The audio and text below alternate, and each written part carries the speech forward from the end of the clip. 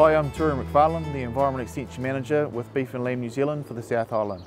We've been working on a high country lake catchments environment project, which has involved working with 3 high country stations, including Reese Valley Station at the head of Lake Wakatipu, as well as Mount Burke and Mount Aspiring stations in the Lake Wanaka catchment. Working with Chris Arbuckle from Aspiring Environmental, we've been able to develop some really detailed environmental resource information as part of working through a Land and Environment Plan Level 3. As part of each Land and Environment Plan, we're also exploring the challenges that come with managing natural resources in these unique high country environments, looking at the environmental risks as well as identifying land management opportunities.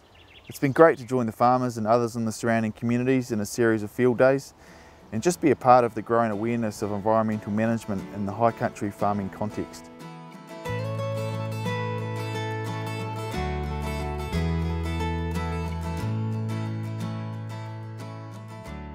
Hi, my name's Grant Ruddenclaw. This is Mungawera Valley in the Wanaka region.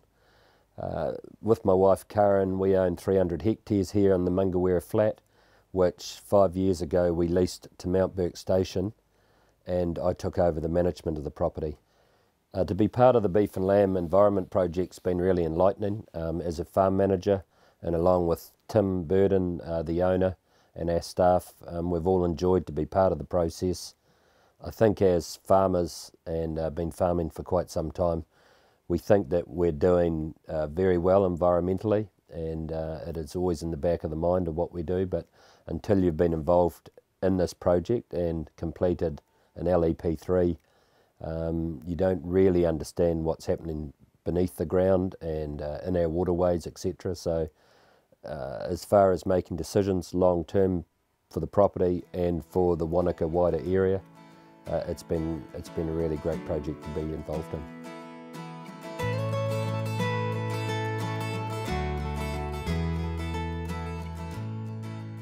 Hi, I'm Kate Scott and this is my mother Iris. We farm Reese Valley Station at Glenorchy at the head of Lake Wakatipu in the Lakes District in Otago. I would definitely recommend the project that we've been involved in, you know, for other people to get into it as well. I think, you know, we've learnt some really interesting stuff. It's been actually quite fun at times, and I think, you know, it's kind of future-proofing in a way. I mean, sooner or later, everybody's going to have to do some kind of environment plan for their farm, and I think, you know, getting the expert help that we've had through the course of this project to do that has really helped us kind of get a bit of a head start. I think the Beef and Lamb Environment Plan is a very good way to start thinking about the future for your property and how you're going to maintain or change as necessary what practices you've got, and not only that, but to be able to justify what you're doing to outsiders. And I think this is I'd fully recommend the Beef and Lamb Environment Plan for anyone who's wanting to gather this sort of information and be prepared to produce it when required.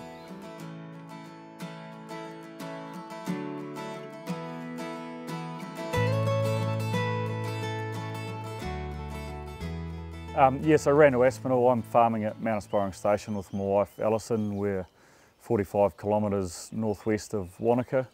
Being part of the Beef and Lamb Environment Project's been pretty useful for us. It's put the focus a wee bit more for us on the environment, and I guess just made us think about it with what we're doing day to day and sort of working at what we can do to produce better environmental outcomes. And just being involved in the project means we spend a lot of time thinking about it and talking to different people with some good ideas and new ideas about what we can do to improve and, I guess, produce better outcomes. Yeah, I think we all love farming and everyone loves New Zealand and the environment we live in, so it's important that we all make sure that we leave the land better than we got it, and I think this is just one small way of helping prioritise and focus on doing that.